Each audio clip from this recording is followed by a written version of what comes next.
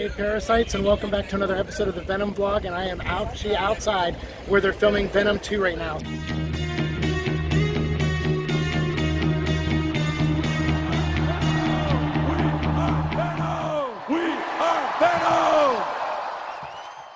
Hey everybody, welcome back to another episode of the Venom vlog. This is episode 501, and I'm sorry it's taken me a while to do this. I actually recorded a version of this the other day, and then I just found myself rambling way too much, and I said, yeah, I'll just cut it out, and I'll record a new one real quickly, because Andy Serkis posted this video a couple days ago, I think it was almost a week ago now, where he talked a little bit about Venom. He posted on his Instagram, and it was in his stories, so I have like a little bit of the footage here, but he basically was announcing that he was going to be doing something for, you know, a charity event, and he was going to read The Hobbit, I believe, and just kind of go through and take like 8 or 10 hours or however long it was and just read through the book, which was really awesome of him to take time out of his day and life and work schedule to do that, because you know, he says even in the video, he's still working on stuff. You know, I know he was talking about Batman stuff recently because he's playing Alfred Pennyworth, obviously, in the Batman movie that's coming out. And but he's not filming that right now. That's on hiatus. But he is editing Venom. And that's kind of the main point of this video. And the main topic is the fact that he's still remotely working on the Venom movie,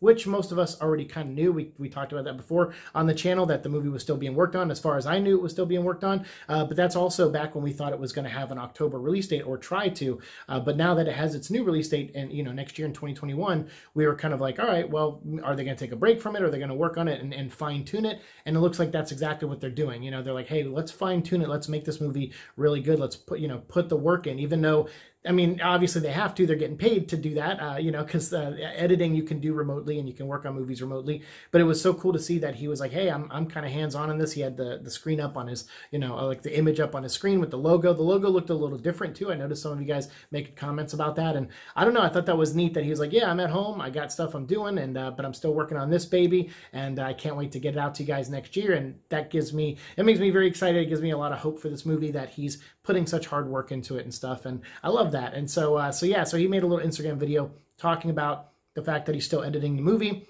and that he was going to do this Lord of the Rings thing and stuff. So I just want to share that with you guys. I know they already recorded the Lord of the Rings stuff last night, and he already did it, and they raised over almost like $300,000, which is amazing. So awesome that they did that. And it was really cool to help out in that way. And Andy's just such an awesome dude. That's why I think a lot of us are so excited for the second movie. Even people who were kind of on the fence of the first movie, I think a lot of people know what, you know, the kind of care and passion that Andy brings to projects he works on. And so seeing that here in this video of him saying, yeah, I'm still editing Venom 2, Let There Be Carnage, and, you know, and I'm having fun working on it. It's like, that's awesome. You know, that's great to hear. So yes, the movie's moving forward. Of course it is, and it'll come out next year. But this was nice to get, just a little piece of movie news, because obviously movie news might be slow for a while. And they did announce Comic-Con is going to be done remotely, like Comic-Con at home, I think is what they're calling it. And some people were theorizing, hey, maybe they'll still show trailers at that time. Maybe we'll still get like a new Morbius trailer, or maybe they'll talk a little bit about Venom. Obviously, they're not going to fly celebrities around, but maybe they'll pre-record videos with some of them and kind of do like,